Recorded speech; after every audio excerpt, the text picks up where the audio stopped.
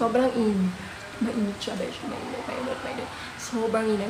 Pero kailangan ko talaga itong i-share sa inyo. Kasi 3 years is not a joke, to be honest.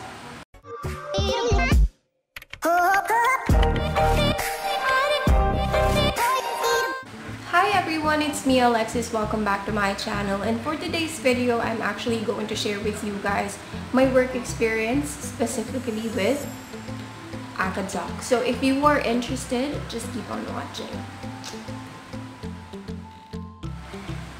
So hi everyone, it's me, teacher Alexis from Acadsoc. So basically, I've been with Acadsoc for almost 3 years already, and before I share with you my whole experience with this company, I'm just going to give you a quick background from my previous employee. I'm going to share with you guys my previous experiences, work experiences. So I started working when I was 18 years old. Because when I turn 18, the first thing that actually pops into my head is to work or to find work. So I applied with Cytel, Accenture, Transcom, ano pa ba? Accenture pa ulit lang. So basically, nag-apply ako sa mga call center companies kasi way back 2013, ang mga available jobs for undergrads is call center. So nag-try ako na mag-apply sa mga call center companies. And I'm not very lucky to get a job really quickly. Bago ko magkaroon ng trabaho, which is West Corporation. It is actually located in Chino Roses. So, nung nag-apply ako doon, I passed. Pero, beshi, before ko pang makuha yun, before ako makapasa doon, I've been with Cytel, Accenture, Convergys, Transcom, ano ba? Basta iba-iba pang BPO company. Hindi nila ako tinanggap, beshi. So, medyo nawawalan ako ng hope nun. Pero syempre, nag-apply pa rin ako hanggang sa natanggap ako sa West Corporation. And I believe today, ang West Corporation, it was bought by Alorica already. Comment down below if you are an Alorica fan. Charot. So, ayun na. Teka, beshi, may init. Ayun. So, nag-call center agent ako for a year. Ang account ko was SiriusXM. So, what we do is we actually sell the radios and subscriptions. So, medyo mahirap siya, beshi, kasi radyo ng sasakyan. Kumbaga, bakit ka magbibenta ng radyo ng sasakyan? Eh, di ba pag bumili ka ng sasakyan, meron ng radyo yun. Pero, ayun. Tumagal naman ako doon for 1 year. Moving forward, I resigned kasi nga, the work schedule was from 11 p.m. until 8 o'clock in the morning. Hindi kaya ng powers ko. Hindi naman kasi ako si Darna. Imagine nyo, 11 p.m. ang pasok ko, uwi ko 8 o'clock in the morning. Tapos, pasok ako ng school ng alas 3. Tingnan nyo kakayanin ko. Kinaya ko. Pero for ilang months lang, hindi ko na rin kaya kasi masyado siyang conflict sa schedule. So, I tried applying Starbucks naman. Luckily, nakatanggap naman ako. Pero nilalagay ako dahil sa Makati ulit. Ang layo. Ang travel time ko pa lang from Mandaluyong to Makati, yes, malapit siya. Pag sinabi mong Mandaluyong, Makati, letter M, pwede na, sige na. Pero EDSA, beshi, hindi mo kakayanin. Ang gapang pagong. Yun eh. Kasi magbabas ka.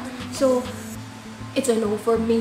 So, yun na nga, hindi ko natanggap yun. Tapos, nag-apply ulit ako sa Ortigas naman. So, hindi ko sure kung pwede kong banggitin yung company kasi agency siya. So, ang agency na yun, ang hawak niya is different companies ng BPO. So, basically, parang headhunters sila. Pero, ang trabaho ko is an advertiser. So, what I do is I post job vacancies through JobStreet, Indeed, or any websites na available na pwede kang mag-post ng job vacancies. After a few months, like 3 months or 4 months or so, I got promoted as recruitment specialist. So basically, I interview applicants who are English ka pa. Sige pa, mag-English ka pa. Basta yung mga naghahanap ng trabaho sa BPO. So, interview namin sila, tapos tutulungan namin sila how they can actually pass the initial interview, final interview, and of course, the examination. Then, after a while, okay naman siya kasi ang pagiging recruiter kasi you only need to render 5 hours of work. So, I work from 10 o'clock in the morning until 2 p.m. So, pasok siya sa Banga kasi 3 p.m. or 4:30 yung pasok sa school. And from Ortigas lang, malapit lang pa uwi, bus lang. Tapos, for a while nag-work siya, kaso nga lang nag-open ng branch sa Makati ulit. Mahal naman nila sa Makati, Diyos ko po. So, nilipat nila ako sa Makati. So, sobrang okay naman yung scheduling nga lang kasi ang travel time nga, yun nga yung problema ko, mga beshi, yung travel time. From Makati to Mandaluyong, inumaabot ako ng 2 oras. Eh, if no one actually knows, I actually have a son. So, basically, nag-aaral siya. So, sinusundo ko siya ng 3 p.m. So, imagine niyo, ang uwian ko from work is 2 p.m. Tapos, susunduin ko siya ng 3 p.m. Minsan hindi ako maabot kasi nga sobrang traffic. Imagine traveling mo from, saan nga ba? Wait lang. Basta bus. Bus going to Shaw Boulevard. Tapos magji-jeep ka from Acadsoc Crossing going to Calentong. Traffic pa lang, sa wakwak pa lang ang traffic. So, hindi talaga kaya. So, I decided to resign again. Tapos, ayun na, yung ate ko na. Parang, sabi niya, naghanap ka ba ng work? Ganyan-ganyan. Kasi nung time na yun, nag-work siya from home. So, basically, nag-offer siya ng job that you could actually work from home. And that is actually an ESL company. You're gonna work as an online teacher. So, nag-apply ako. And by the way, Acadsoc has an online application. So just visit their website and then just click apply and then fill in the form, pass your resume, and then you'll get a call. Pero for anyone who's interested, message me. Para pareho tayo may referral bonus for you and for me. So we get the close. So we get closer to each other. Di ba pareho tayo magpera? Charot. So I'll leave the details below and I'm going to discuss with you, of course, yung process niya. After nun, I'm going to discuss with you my experiences. So basically, here, as you can see, meron tayong online process. So basically, sinabi ko, magpapasa kayo ng resume, tapos mag-fill in kayo ng form. After that, you're gonna receive a phone interview. After the phone interview, you're going to have your Skype interview. So, isiset nila yon, depende sa availability mo. And then after that, after the Skype interview, you're going to have very simple mock class lang naman siya. Tignan lang ni recruiter if you have the capability to teach. And then after that, ano sunod? They're gonna give you an offer. So, ito na. Way back in 2015, quote me if I'm wrong, pero based on my experience, in 2015, they offered me 90 pesos per hour. Hindi na siya masama. Kasi sa Starbucks, I believe they offer me 70 pesos per hour or 65 or less. I don't remember. Pero yun na nga. Yung sa Acadsoc, they offer me 90 pesos. After that, they gave me the contract already. It's an online contract. Tapos, after doon, ipo-proceed na nila kayo sa orientation. Sa orientation, it would last at least 3 hours and so. I'm not sure. Pero, ang goal ng orientation is for you to know your job role. So, they're going to let you see kung ano itsura ng timetable. They're going to teach you how to use QQ, which is parang Yahoo Messenger sa Pilipinas. Tapos, they're going to teach you how to use Skype and eClassroom. So, eClassroom is like a material or an APP app that they use na merong blackboard and kinemerot and may shape, ganun. Pero, nung mga oras kong yun lang ang available, which is QQ, Skype, and eClassroom. Pero now, they have a lot of APP. Pero besyo naman ang sakit sa ulo nung eClassroom na yun. Alam mo, ang bagal niya. Alam mo yung lahat na ata ng kabagalan nandun na. Alam mo yung lahat ng issue nandun na hindi siya magbubukas, mawawalan ka ng klase. Lahat ng kabagalan nandun. I'm not quoting it anything sa ngayon, hindi ko alam. Pero feeling ko, mayroon pa rin silang issue when it comes to their apps. Like for the A-Classroom, they have this A-Classroom and Class-In. And to be honest, a lot of people are complaining about it kasi nga yung issue nila is it's slowing down. So, yeah, I highly prefer Skype and QQ kasi nga walang issue, walang virus, girl. Yung dun sa e-classroom nagka-virus yung laptop ko. Kamusta naman? Nagbagal na nga siya. Nagkalat pa siya ng virus sa laptop ko. Nakakaloka. Wait lang, ang init. Wait, malulubog ako. Daldal ko pa. Ayun. So, saan na naman tayo? Nalimutan ko. Ayun na nga. So, after ng orientation, you're gonna have your demo class. So, yung demo class na yun, merong tiga-China. Basta, feeling ko lang. Feeling ko yung student na yun, nag-employee siya sa China. Magpapanggap siya ng student. Tapos, i-check niya kung paano ka makipag-engage sa estudyante mo. And then, after that, they're gonna give you feedbacks naman. So, after nun, malalaman mo na agad yung result. I believe they still have the same process until now. Kasi 2015 pa yun eh. So, sobrang tagal na. Tapos, after nun, onboarding na. You're gonna have a class with the real students. And, ayun. So, ngayon, proceed tayo sa experience ko. Ayan na. I'm going to put the link, everything, I'm going to leave all the details on the description box, and if you have any questions, you can leave your comments down below, or you can message me directly through my email or my IG account. So aside from that, let's go now to my experience. So basically, as you can see on the thumbnail, I worked with Acadsoc for almost 3 years. Actually, I'm not sure kung 3 years siya or 4 years siya. Pero nandun siya sa time na yun. Kasi I worked with Acadsoc noong 2015. I was first year college. And now I'm a degree holder. Yeah, charot. Really, nigga? So yun na nga. Degree holder na ako. So I recently graduated last year. So, naging malaking tulong sa akin si Acadsoc. Not only for me, but also for my son. Like I mentioned, I have a son. Napaaral ko siya. Nang yun lang yung trabaho ko. The good thing about this is they have flexible time. Actually, ang dami kong naririnig ngayon na I'm actually sharing my experiences for those people who just started with Acadsoc because I want to be an inspiration to everybody. I'm going to insert a clip na graduate ako.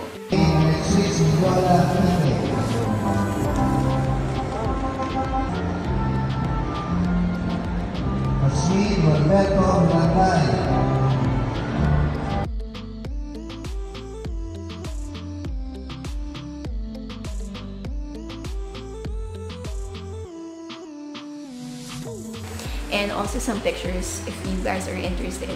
Pero like I said, I worked with Acadsoc when I was first year college. My schedule was, kasi pag bago ka lang sa Acadsoc, they're gonna give you a schedule sa gabi. Kasi wala ka pa masyadong kilala na students eh. Hindi ka pa kilala ng students, I mean. So, kailangan bubuksan nila yung hours mo sa peak hours, which is the night. So, 6 p.m. to 11 p.m. if I'm not mistaken.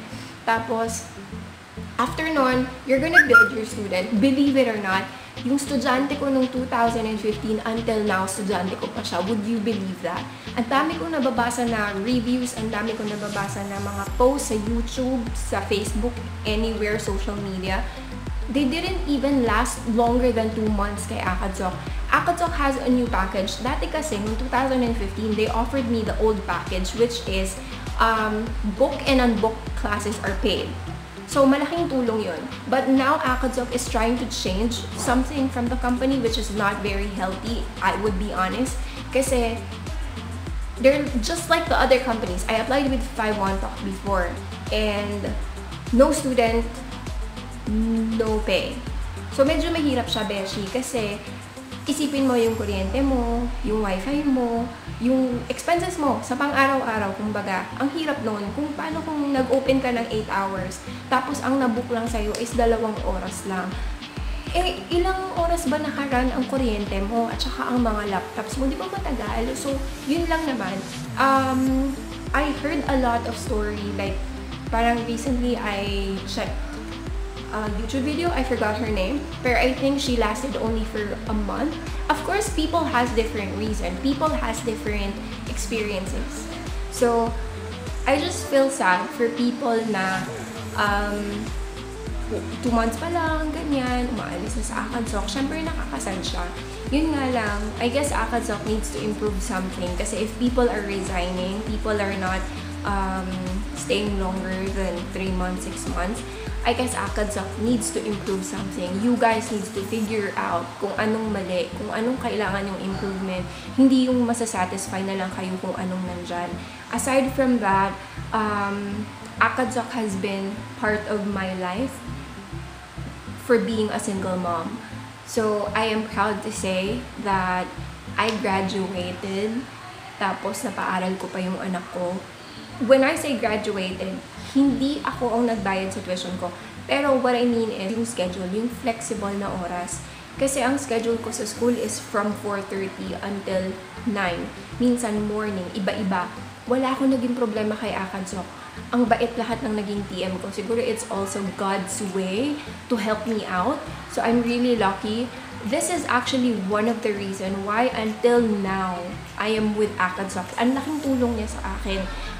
If I would have another job, maybe magpa-part-time ako.